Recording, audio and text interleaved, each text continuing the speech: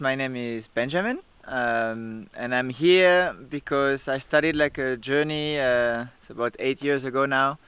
I was a journey without money, and we started from Holland, from Den Haag, because I met my two great friends there, like Rafael and Nicola, who were from Germany and Italy. So we decided to live without money and just hitchhike and boat hike towards Mexico was the goal. The main outcomes of this journey was that we really learn how to receive from the other people, like to just shut off the ego and this thing that we all have to be self-sufficient, independent. We just learn to open ourselves and to receive what the world had to give us. And it was a very important discovery for me because I realized that everything was working and that there is different way of giving things and receiving, and that you can just make it in a very natural way. So the idea of gift economy was born in my head at that moment. So it existed already, but I opened myself to the idea of a gift economy.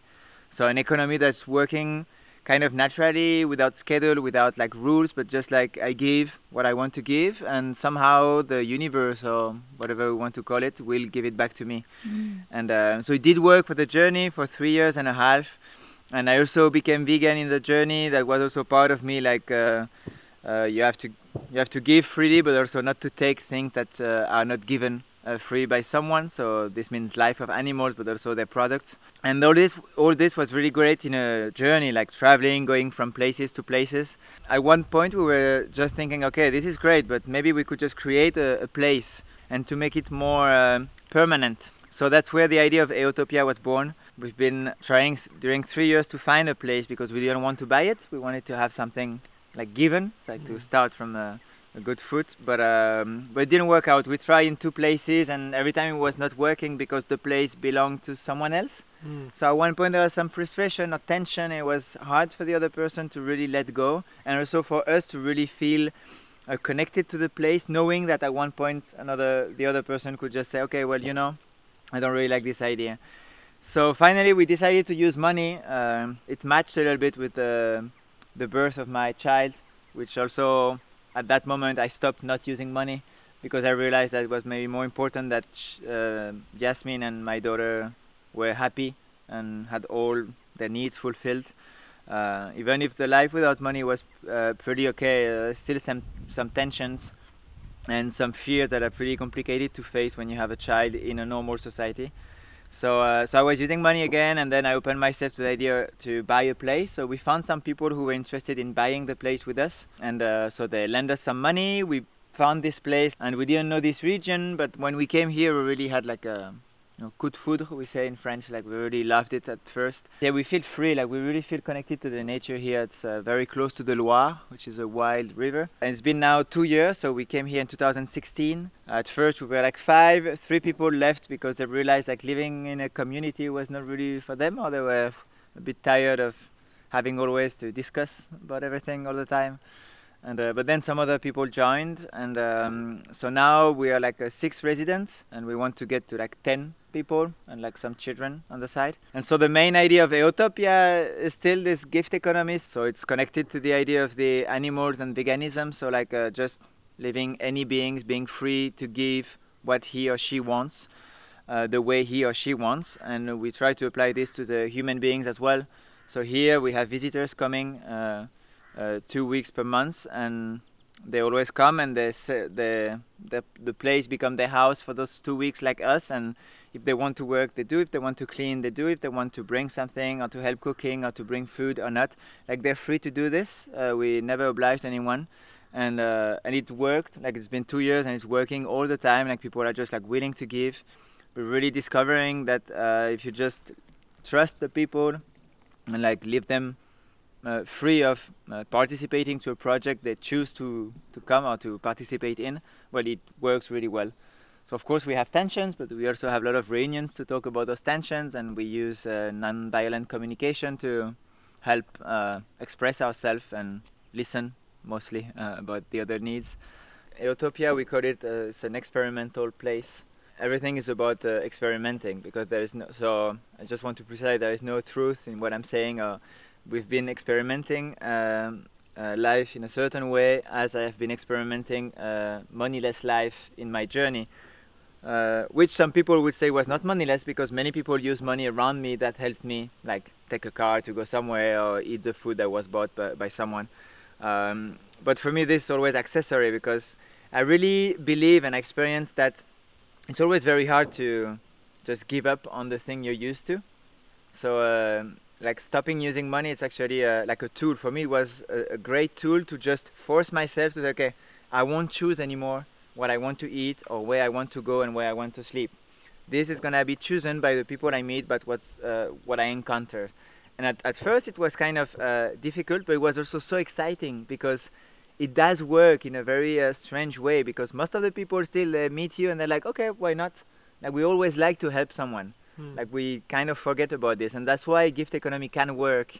If we remember that every time we have a chance to help someone, we're always very, very, very happy about it.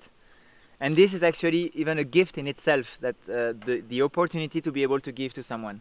Some people are looking for this all the time. So actually, when you go like this and you open yourself, you put yourself in a situation of vulnerability. And the people sense it.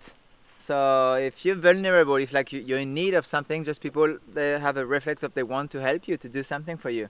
And it really works in a crazy way. So of course, sometimes you wait 6 hours on the side of the road, or you don't eat during one day, or you just eat some pieces of bread. It's not like perfect, but you get to your destination, you find food at one point, you always find a shelter somehow. We slept a lot outside as well, but it was more because we also didn't want always to be in the house of the people, because we thought, okay, it's also about being in the wild, and okay, what it is not to eat for one day and realize that actually it's not too bad. That just to experience things and realize that living without money, it's actually everyone can do it, but the question is, do you really want to be in a complete vulnerable state where you don't have this money, this security that can prevent you from any time to experience certain thing you don't want. So for me, this moneyless was really interesting, to just also try this and accept or understand that money is just a tool, and the whole world, we're all vulnerable in any way. Like, something could happen today and you cannot do anything about it. And if you don't want to, and if you want to be happy, it's important to learn to face those situations.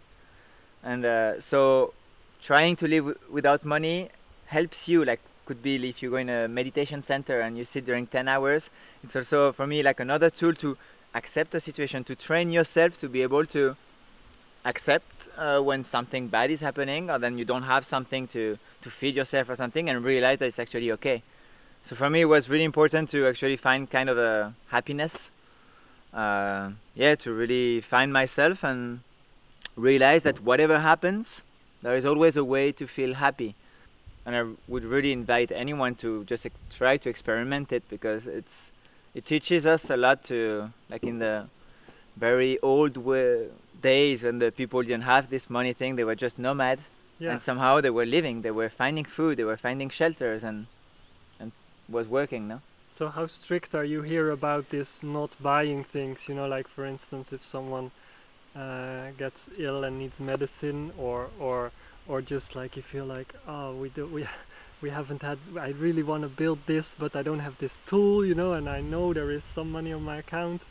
How strict are you? Yeah, we're not strict anymore. Since we got the place and we open ourselves to the idea of using money, we're not that strict. And also, I'm learning myself. I'm still in the process of being less and less strict, to accept more, because it's also part of the deal, to accept that, okay, if some people really need something and they have the money for it, it's perfect. So we use kind of a lot of money compared to how we were living before. And it's okay, but we try not to lose the spirit of if we need a tool, well, we don't buy it, we just wait, we do without, and often it actually comes somehow. We put, like, we have this list on the website, things we need, and you know, we really, like, the steam machine, like for cooking vegetables, broke, and like 2 weeks later someone came with a new one that was much better. You know, it's like my computer is getting really old and I cannot work anymore on it, and this weekend they brought us like an old computer of a brand that is the one I was saying, oh, I really would like this brand, because this kind of computer I like. It's for me, it just works. Like we needed to print something, and in the trash, looking for food, we found a printer with print, and it's still working. It's been 1.5 years now. Just many little details. So for me, the only thing I know is it works. So if we really have a big need and someone, Yasmin, needs something actually for ADA or anything, well, they can go to buy it, and we have a car and we use a lot of money. But the thing is, we know also that in many things, it's better not to buy because we can find a solution. It's like the documentary you show me, no? Like shortage creates creativity, no? And this I really love it, because everything we build is always like, I don't like to buy new materials, and we don't do it, and somehow it always, well, it works. Like we don't really need it, so we could buy it. We have the possibility to, but it's kind of not fun. And also I really like to experiment a bit more, and I hope we can go further in this road to experiment more and show more that yeah, there is a lot of resources, and it's a pity to enslave yourself in this circle of I need money to do something. I think it's definitely okay to use money, but it's a pity if you refrain yourself to get money to be able to achieve certain things, because without money you can achieve most of your goals somehow. Yeah. You just have to be a bit more open and maybe accept that the thing won't be as beautiful or new as what you were expecting, but you can always find a way. Yeah, so I'm always curious to hear like from people that try this community things. Like we've seen a lot of times that it's also hard. What is for you the main challenge of living this way, and how do you work to overcome that? I think the hardest to me, and I guess for most of us living here, is definitely tolerance. You know, accepting that everyone has, depending on the moment, depending on the month of the year, different needs, and also sometimes we're like mentally ready to be like ecological warriors and go, you know, do like get all the ideas we have in the head like concrete. And some of the moments it's more like it's a bit complicated. Some people like we're crossed by like existential questions. So there's some. So for me, the hardest is to find a way to always each of us adjust to each other. You know, like to be like okay, you're not ready for this now, but I don't have to get angry. Maybe one day you will, or maybe it's not that important, or maybe I didn't express and I didn't find the proper way to express my need, and for you it doesn't seem important. So we're using non-violent communication in a way that we have this reunion 3 times a week where we express our feelings. We share our feelings, always focusing on the points we liked and the points we disliked during like the last few days. And this helps us to like check the météo, we say in French, like to check the temperature, you know, to see, okay, oh, this person is okay, and like we can hear the problems if there is or not, and we don't react. There is no debate about it. It's just hearing. We speak and we hear and we listen, and so this helps already to adjust, to understand that someone is feeling a bit weird this day. It's okay, and but for me it's hard sometimes. We're like, okay, it's fall, we have to finish the floor before the winter comes. It's gonna be too cold to work, so it's gonna be hard for me to accept if someone says, okay, I really don't feel like working this week, but it's part of the process, and sometimes it's hard for me, but every time I succeed in accepting this, I feel like I'm growing.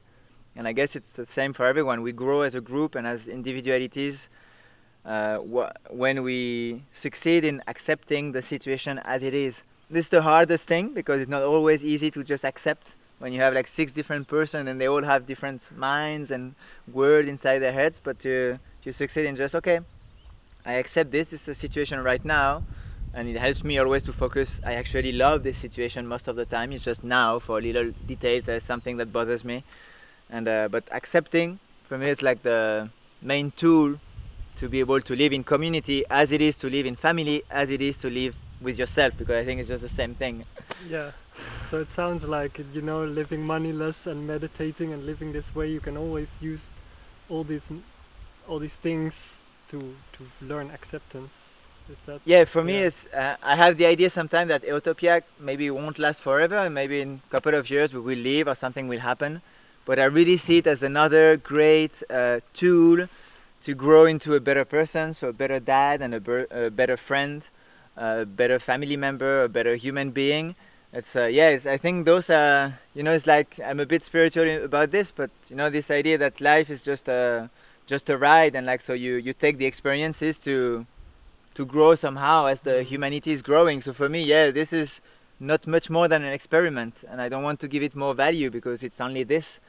I think the goal is not to live ecologically, it's not to have a great eco-village, it's not to be autonomous, it's to grow happily and to just like, yeah, keep evolving as a species, to be more empathic and empathetic and more like in peace, yeah, more in peace with what's around us and with ourselves. So yeah, I guess that's the main goal. This is just like a frame, or we say facade in French. It's like a theater, no? Like it's not it's kind of superficial compared to what's really, what's really important inside it.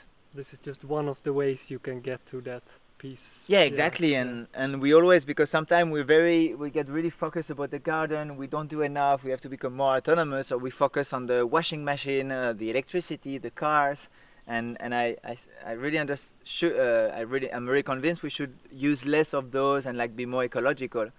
But sometimes as a group we realize that the most important that is that we can be all with each other, like at peace with ourselves, with the others, so that everything we try to do is always done in a state of peace of mind, and that's where I think that the things that are really useful for the world. If not, I have the feeling that sometimes we only create tensions with others, so it's not helping.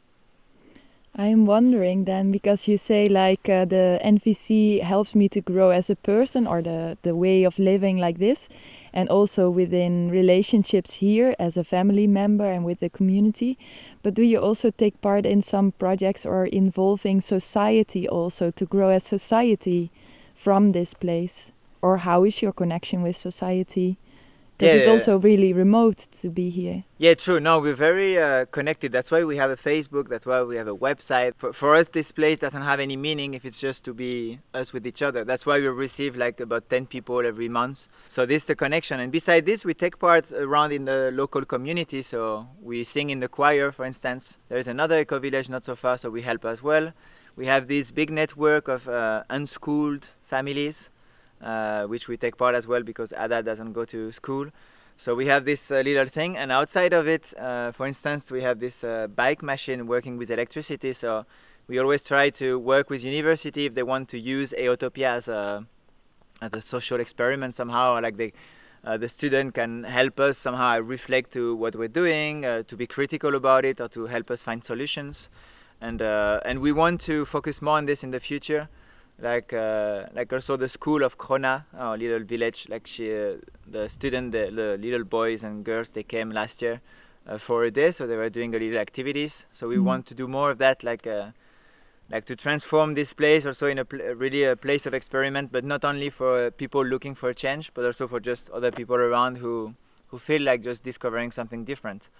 It's just that this takes a lot of energy, and we know that we have to stabilize the project before to go fully into opening ourselves to society, because we live in a different way, so there is different energies, and sometimes it can be very tiring for the people who try to do something different to be in direct confrontation with a society that sometimes goes in the other way. So for me, I'm really conscious about the importance of again feeling at peace, so stabilize ourselves, be sure that we are fine and ready to connect with the other world without tension. And even if they judge you, that we don't feel judged because we're in peace with what we're doing. But it's definitely like kind of the main goal of the project, that this can be useful for someone else, not just the residents and some visitors.